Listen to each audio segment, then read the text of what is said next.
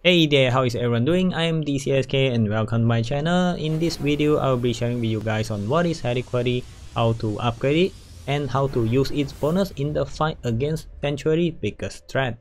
Okay, if you are new to the game, you unlock Helliquary by finishing the main quest in Balfen and then reunite with Deckard Cain.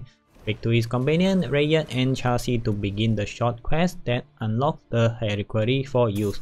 And you'll be fighting the very first single player boss, Chaos Herald Pyle, at the end of Challenge Rift level 2. After defeated him, he will drop you Pale Flowing Chaos, pick it up, then go back and speak to Rayet. Use the item into Helliquary to gain bonus and special attribute from the item.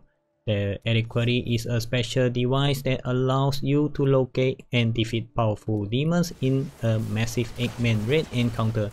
It is impossible to solo a Helliquary boss regardless of your combat rating, as the game will require an 8-man raid group to attempt a raid.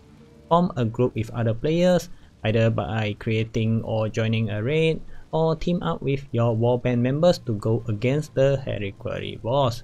The bosses are very difficult to kill. On top of their beefy HP pool, these bosses also have special attacks that can one-shot players depending on their build.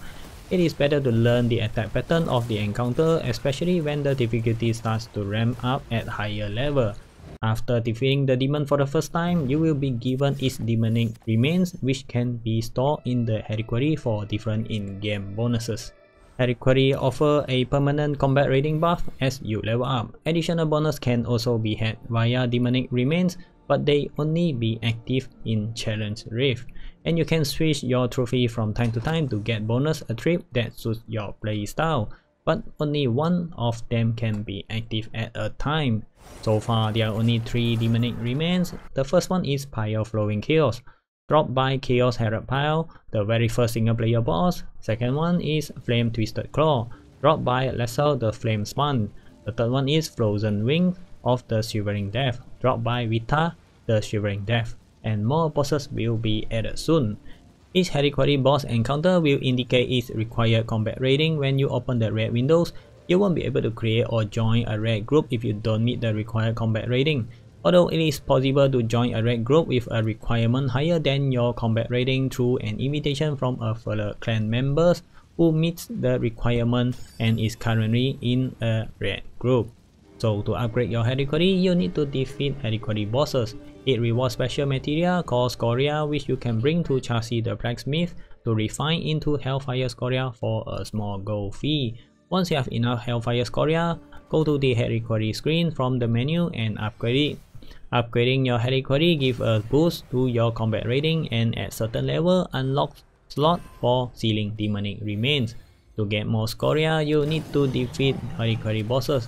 You can defeat as many times as you want, but only reward you twice on every week.